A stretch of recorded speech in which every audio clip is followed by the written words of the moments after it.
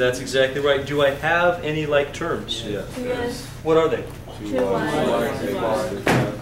Good. So like terms are side by side. So we look at the left-hand side for like terms, and then we look at the right-hand side for like terms. On the right-hand side, it's just the 12, so we don't have any like terms there, but we certainly have some like terms on the left. How much does that give us? 4y? Negative 4y. Negative 4y. Which one? Negative 4y. So this gives us negative 4y. The 12 stays the same. Let's get rid of that negative 4. How do you do it? Divide. Good. In fact, we have a problem that's really similar to this one right there.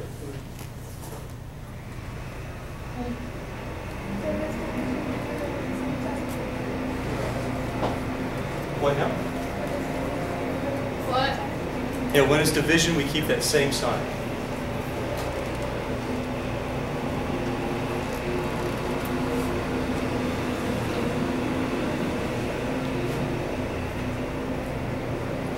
Okay, let's try one more together. I'll give you a couple to do on your own.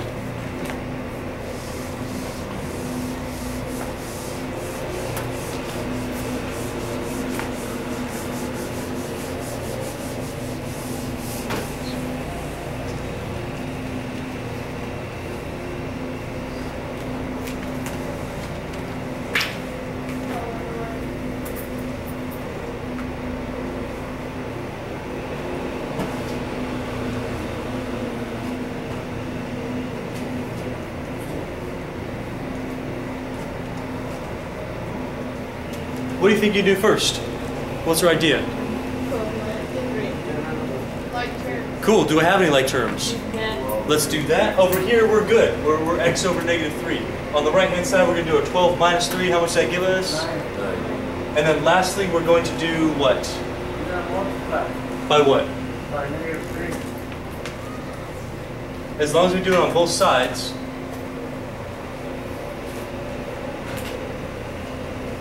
The 3's will be gone. I'll get x. On the right-hand side, we'll have negative 27. That's as good as we can get. Why don't you give 3 of these a try, and then we'll move on.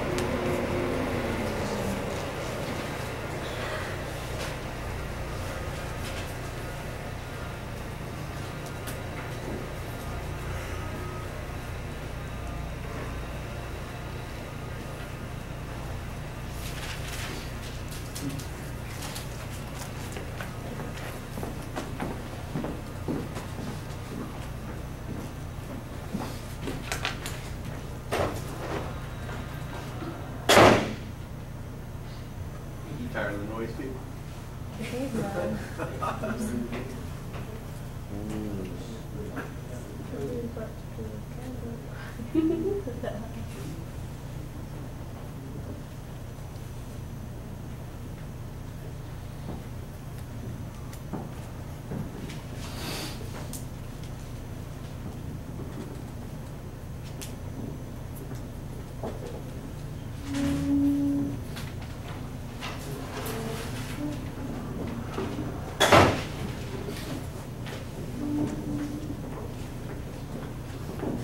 No more mower.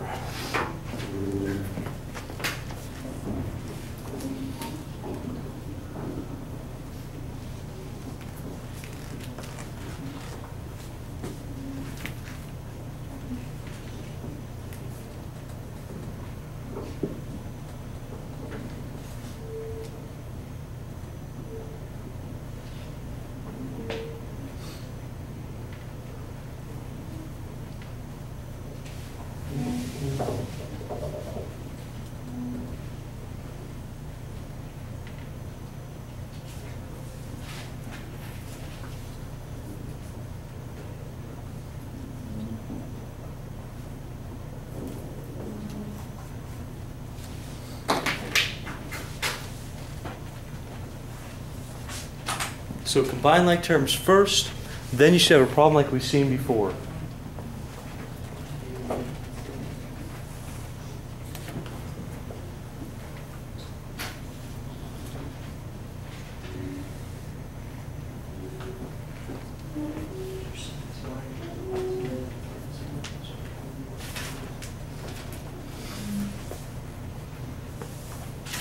Okay, so the first one, We do have some like terms. Not on the left-hand side. That's just going to be x plus 6. There's nothing we can combine there. But on the right-hand side, we have 1 minus 3. Notice how you can use the combining like terms method to subtract these integers. I would circle the integers with their signs, just like that. We've done that before, right? Yeah. Use an addition rule there. The signs are different. You'd subtract, keep the sign of the bigger number, and you get how much? Negative 2z. Would you raise your hand if you made it down that far? Good, that's fantastic, okay. Now we have a problem we've worked with before. We got one of those, or one of the ones I had up here on the board earlier. All we have to do is realize this is a one-step problem. Let's get everything away from x. In this case, we're going to be subtracting 6.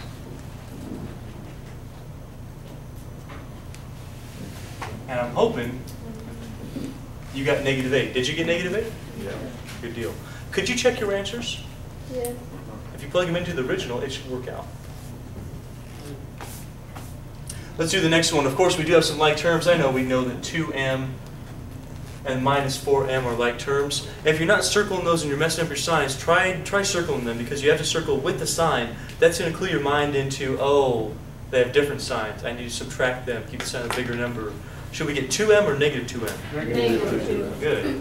On the left-hand side, 10 stays the same, but negative 2m is what we need to have on the right-hand side. Lastly, what are we going to do here? Plus. What now? Divide by 2.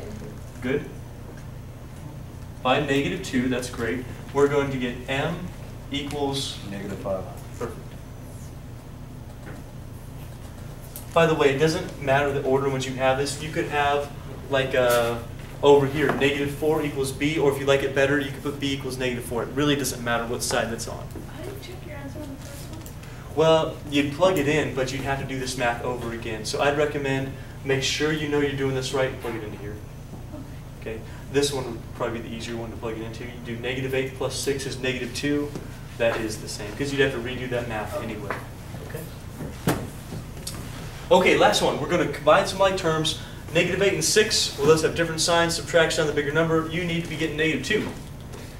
On the right-hand side, we have y over 3 still, but we need to get rid of that 3. What are we going to do to get rid of that 3? We're going to do that to both sides. I'm going to keep the negative 2 in some parentheses to show that that's a negative. I'm not subtracting 2. It's 3 times negative 2. That's what we want to show. 3's are gone. I get y and... Negative 6. Perfect.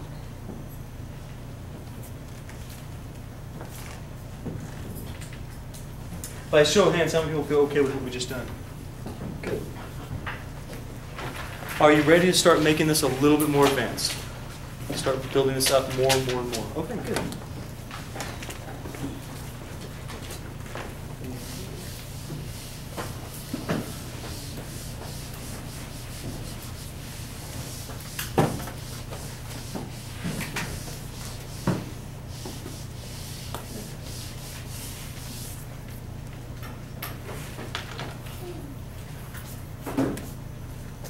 Pretty much for the rest of our time, it's going to be I do one, you do one. I do one, you do one. We're going to go back and forth like that. So you practice immediately what we're just learning, okay?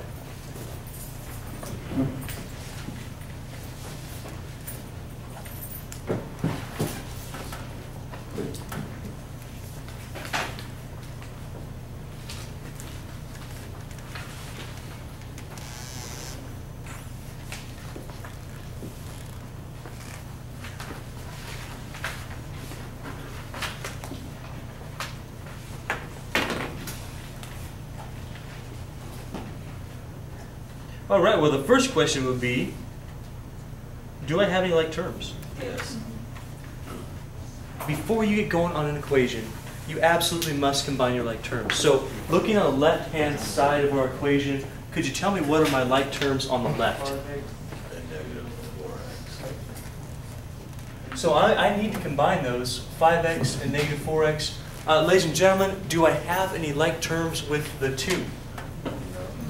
Do these count as like terms with this term? No. Different sides. Okay, if they're not on the same side, they cannot be like terms. So 5x minus 4x, how many x's are we going to get? One half. Which one? Positive 1 or negative 1? Positive 1. Sure, because we have different signs, you'll subtract, sign of the bigger number, you get positive x. We don't need to write 1x because it's implied there's a 1 in front of it. What else do I need to write on the left-hand side? +2. Oh yeah, don't forget about that +2. We didn't do anything with that. Are you starting to see that really what we're doing is putting together a couple ideas? We're putting together combined like terms, which you've done before. We're putting together combining like terms or adding, subtracting integers, which you've done before, with equations that we've just accomplished. So we're just tying all this stuff together. How about 7 and -19? How much does that give us? Well, Good. That's it. No. Well, you tell me, are we done? No. Do you have x by itself? no. Our goal is to get x by itself. Now we're really close. We've combined like terms, we've combined like terms. Man, this one looks a whole lot better than what we started with, right? This is just now a one-step problem. What's the one step? -2. Minus Minus 2 for both sides. So x and -14. perfect. That's exactly right. Try one on your own.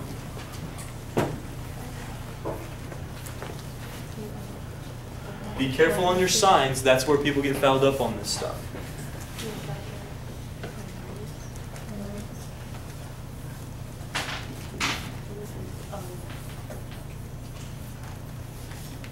So I'm wanting you to combine some like terms. After you do that, it should be just a basic equation.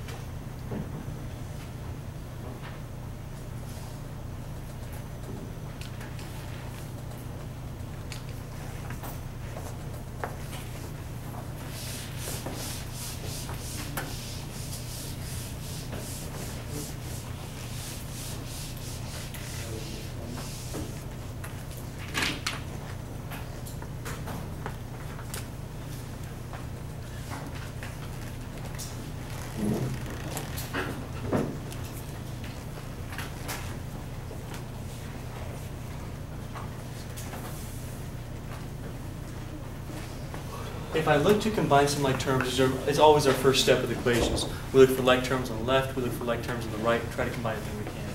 On the right-hand side, I'm going to do the easy side first. I've got 19. 17 plus 2, no problem. Left-hand side, I do see some like terms. I'm seeing the -6y. You have to circle that number with the sign, and the plus 7y. How much is that going to give us, -6y and plus 7y? 1. Good. And then? -1. Sure, that -1, that has to be there as well. There's only one more step. Additional side. Sure. Y equals 20. Y equals 20. Let's show of hands how many got y equals 20. Good for you, that's fantastic.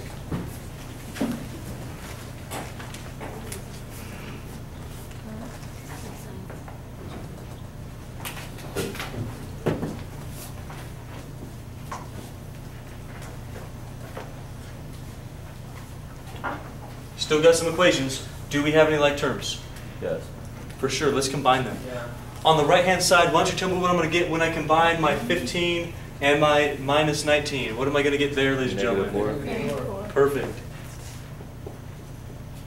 I could do the circling, different signs, subtract, sign the bigger number, we get -4, you're absolutely right. On the left-hand side, I see the 7x, I see the -8x or -8x. What am I going to get out of that? Negative x. That's it.